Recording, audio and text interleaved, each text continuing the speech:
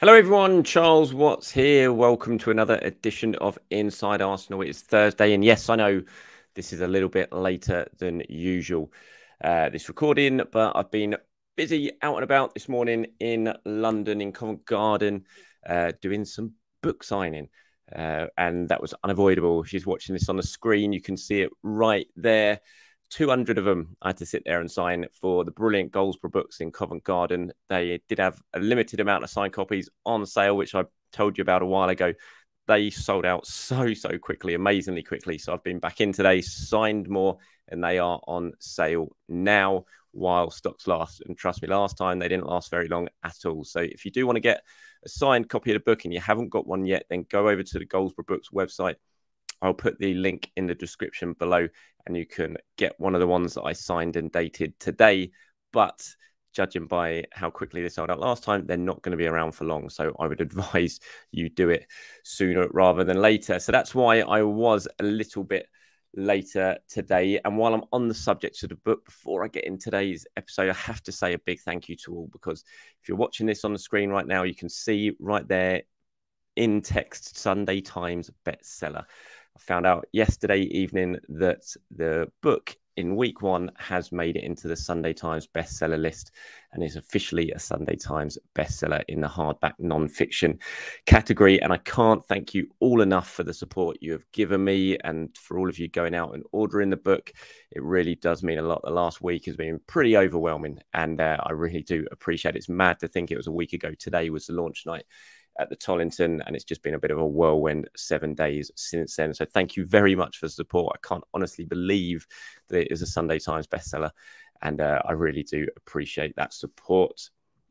Okay, let's get into some Arsenal stuff now, shall we? Because let's face it, you don't want to hear me rattle on about the book. You've heard me rattle on about that far too much over the last month or so. And I'll start with news of an imminent transfer for Marcelo Flores, an Arsenal very talented, one of Arsenal's very talented young players, attackers, 19 years old.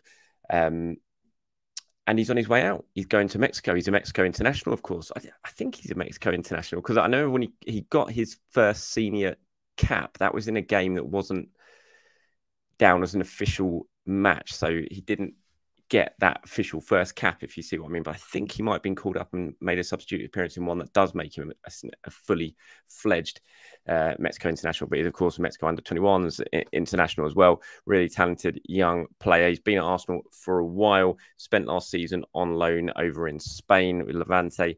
But from my understanding, he is now very close to a move to Mexico, to Tigres. I think that's how you pronounce it. It will be a permanent move. He signed a new contract, or actually didn't sign a new contract. Arsenal took up an option on his contract during the second half of last season while he was out on loan, and that extended it by a further 2 years, very similar to what they did with Charlie Patino while he was at Blackpool. So Arsenal, protect themselves financially from that. They're not going to get massive amounts for Flores. I'm not sure on the exact figure. I haven't been told it, despite asking and trying to dig around. I think it might be around the sort of 2 million mark, but I don't know that for sure. So I can't really report it as actual complete fact that that's what it is. But what Arsenal do with these deals as well, which I imagine they've done this time, is there'll be some sort of sell-on clause including this deal, as there is for a lot of the players that they move on, or they have a sort of matching rights clause where if someone comes in and bids for them, Arsenal then have first refusal to sign them back. They did that with Dan Ballard, for example, when they sold him to Sunderland. And I imagine they would have certainly looked to protect themselves with Marcelo Flores. And in a way, it's a shame. I've got a question or a comment here that I thought I'd bring in from Fatali. He says, "Hi, Charles. I'm a regular viewer of your content. Just a couple of questions. Firstly, do you not think we can improve our scouting, i.e. finding some gems before teams like Brighton do? Given the inflated nature of the transfer market, surely we need to improve our scouting. Secondly, apart from Ethan Ranieri, no academy players been given their debut by Arteta. Is that academy pipeline being dry, or is Arteta's ability to trust young talents?" And I thought this was this tied in really to Marcelo Flores. So I thought I'd link the two together rather than leaving to answer that question right at the end, because it is an interesting one. It's one the fingers often pointed at Mikel for failing to really give academy graduates their opportunity, which in a way is quite... There's one very easy argument where you say, well, look how much game time he's given to Martinelli, Saka, Smith Rowe, those sort of players in Nketiah. Yes, he didn't give them their debuts, but they were still very young and untested, really, apart from, even Saka when Mikel came in. And yet he's played them into the team to be absolute, complete and utter regulars. So it's not that he doesn't give youngsters a chance, but I also think when you look at where Arsenal are now than where they were when Mikel took over, it's far harder to give academy products an opportunity, a real opportunity to start.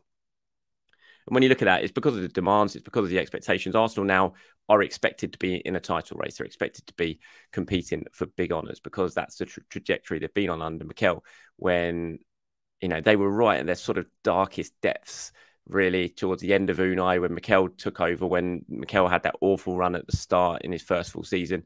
They were kind of at rock bottom, and it's very easy then to give young players an opportunity. So that's when, you know, Saka suddenly got his chance. Smith Rowe came into the team, got his chance. Martinelli got his chance.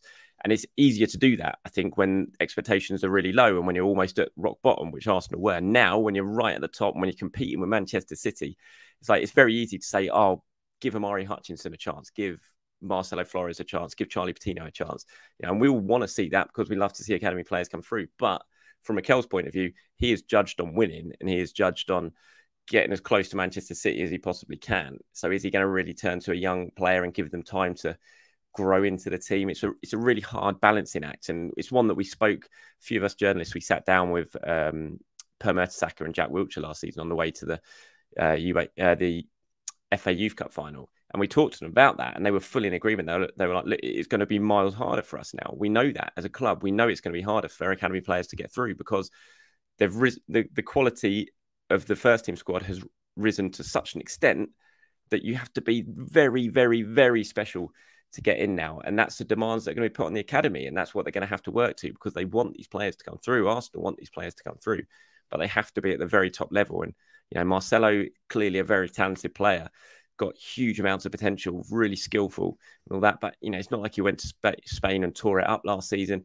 And so is he ready to come into the Arsenal first team? You have to say no. Amari Hutchinson went off.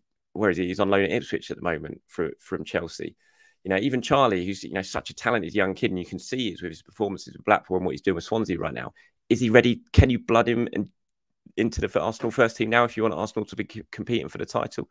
I'm not sure you can. So it's a really hard balancing act, and it's one that's going to be interesting to see how it plays out over the next few years. But I don't necessarily think it's something about Arteta not trusting the young talents. I just think, given where Arsenal are now and what they're playing for, and what they have to do every single game to try and keep up with Manchester City if they want to stay in the title race, I think it's just really, really hard. And in terms of the first point of the question there, do you think you can improve our scouting? Everyone can improve their scouting always. Obviously, you know, Arsenal have had some success, they've had some failures. Most teams have some outliers there when you look at Brentford and Brighton, but their whole sort of business model is built around that.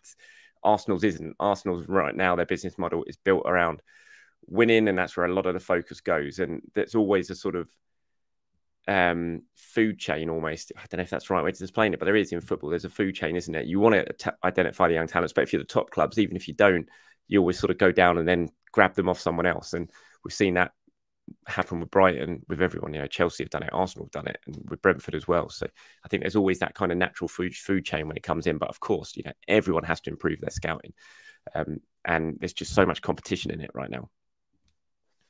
Okay, on to the Ballon d'Or. I'm not sure you saw it, but I'm sure you probably did yesterday. Martin Odegaard, Bukayo Saka, Amanda Ilstedt, Katie McCabe, and Aaron Ramsdale all nominated at the Ballon d'Or ceremony. Martin and Bukayo, obviously, for the men's award, Amanda and Katie for the women's award, and Aaron Ramsdale for the Yashin award for the best goalkeeper. He was one of 10 goalkeepers nominated for that. So fantastic success for Arsenal. Obviously, such a huge, prestigious awards ceremony that is coming up.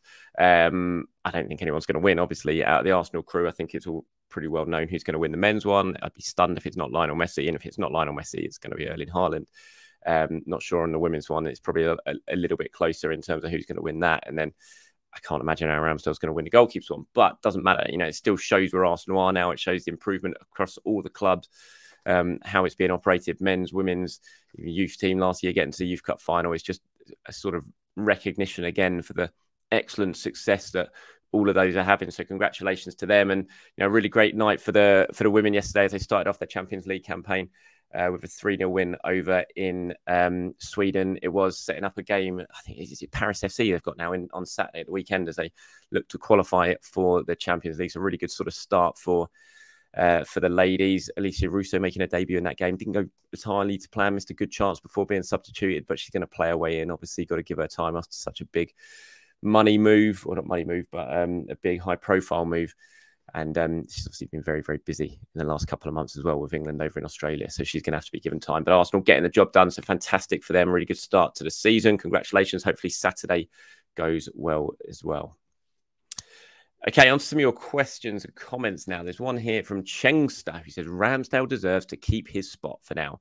Communication with the backline is key and probably overlooked. Everyone is quick to forget how many points Ramsdale saved us last season.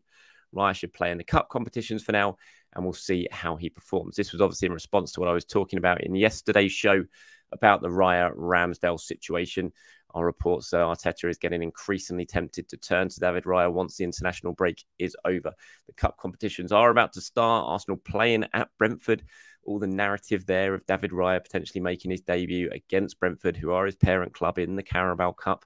And I tend to agree. I don't think Ramsdale deserves to lose his spot at the moment. I just don't think he's done much wrong at all, really. I know there's a lot doing around in terms of what his XG is, in terms of the goalkeeping XG. You know, I think he's conceded 1.8 goals more than should be expected this season. That's the number doing around and the stats doing around. But when I look at that, I don't really buy it, to be honest. I'm not the biggest XG fan as it is, but I kind of look at the goals that Arsenal conceded on the opening game against Forest, on the breakaway. I don't put that down to Aaron Ramsdale. I don't see how he could have really saved that. There was a clean sheet, obviously, at Palace the next game. Then it was a 2-2 with Fulham. I know the first goal doesn't look great for Ramsdale, but I'm still utterly convinced that the only reason that happened was because the guy was trying to chip Ramsdale, and he was obviously anticipating the chip. You could see the guy was setting up to do the chip, and the guy miskicked it completely. And because of that, Ramsdale was wrong-footed, and he just couldn't get back in time. So I don't look at that as a massive error from Ramsdale, despite it not looking the best. Obviously, from the corner for the header for Paulini's equaliser, I don't see he could have really saved that. And the United one, again, lots of people to blame for that goal, I think. And I don't have Aaron Ramsdale anywhere near the front of that list. It was just by the time Rashford had got into the position to shoot where he shot from, the damage had been done. And it would have been a remarkable save if Ramsdale had kept that out. So I don't think he's done anything wrong yet. And I agree absolutely with you, Cenk. So I think Raya should be playing the cup competitions, and we'll see how the pair of them get on. There's going to be lots of games coming, even if it means a rise in the Champions League as well as the Carabao Cup. You're going to be able to almost compare the two week in, week out as the rotation goes on. I think that's the position where maybe we might see a change in goalkeeper. But right now, I think it'd be really harsh if Arsenal came back after the international break at Everton and Ramsdale had lost his place in the team. Here's one from Vet Para. It says, hi, Charles. I think all of us want to see the Partey, Rice, Odegaard midfield, but no one really speaks about Jorginho, Rice and Odegaard in Partey's absence, which also really excites me. Apart from the lack of legs, which is arguably Rice's best attribute, absolutely, Jorginho is a fabulous player. His performance at Newcastle last year was one of my most memorable individual performances of 2022-23. Finally, really think Jorginho will get decent minutes in Champions League given his experience and quality in possession. Yeah, look, 100% agree with everything you said there. I think Jorginho, it often gets overlooked just how good a signing Jorginho has been for Arsenal. I think he's been brilliant on the pitch when he's played, off the pitch when he hasn't played, but what he's done and delivered in the changing room and at the training ground, such a hugely influential player in the squad, despite only arriving in January. Clearly has got a lot to offer as well. I, like you, that performance at Newcastle was, it was absolutely spectacular. He was so good in that game. And that was a game when I looked at it and thought, oh, I think Jorginho is going to struggle because we know the intensity that Newcastle play with. The atmosphere was incredible. It was honestly, I think, Arsenal's best win of the season last year, that win at St James's Park. And yet all of my worries about Jorginho playing were totally unfounded. He revelled in that intensity and that pace of that game. So it wasn't even like he looked like his legs had gone or anything like that, which obviously a lot of people say when it comes to him. So yeah, look, if Partey's injured and you want to go with that midfield, especially when you look at the games coming up, potentially against Manchester City, just before the second international break, games like that, it's an option. And I think it'd be a really good option. And I think, like you, Jorginho's got a big impact to make on this season, especially in the Champions League, because I think he's absolutely primed and perfect for that competition. Okay, now on to one here from Reggie Perry. Says, for the Havertz penalty, here's my fundamental issue with that whole exchange. He's talking about the VAR exchange that we heard the audio from in that show with Michael Owen and Howard Webb. Says, the rule is clear and obvious error. Did the ref make a clear and obvious error? In this exchange, they're trying to make the right call. If they're going to use that as a standard, then they need to apply it everywhere. That's exactly what I said yesterday, and I agree completely. I think I have no problem with that not being a penalty. I think they have come to the right decision because I don't think it was a penalty. There was contact, but I don't think it was enough. And I think Havertz was trying to buy the penalty. I said it, I was at the other end of the stadium and I said it at the time, in real time. It just didn't look like a penalty to me. It looked like Havertz had gone down really, really easily, and nothing I've seen in the replay suggests otherwise for that. But having said that, I still think I was still really surprised it was overturned because I don't think it was a clear and obvious error, and I don't think what we saw in the replays, given the contact that we saw, there was a clear and obvious error there. So for the referee to be overturned, it felt like they were re-refereeing the game. And when you hear that audio and you hear Anthony Taylor going over and asking before he gets there, what am I going to see? It's just like, do you need to ask that? Should you be told that? Surely you just go there and make your own mind up rather than VAR basically telling you what you've done wrong and what you're going to see and what their opinion of it is. Surely the referee's opinion is the key thing here. And so I just want to see this, like you, I want to see consistency across this now. So if that's fine, if that's not a penalty at the weekend, that's fine. But in all the other instances, and we're going to see countless of them between now and the end of the season, I want to see that same rule applied, because otherwise it's just that inconsistency thing again that is going to continue to plague VAR, and it's going to sort of lead to the accusations of agendas and conspiracies and all that sort of stuff. Not that I really buy into any of that. I don't think there are agendas and conspiracies and all that.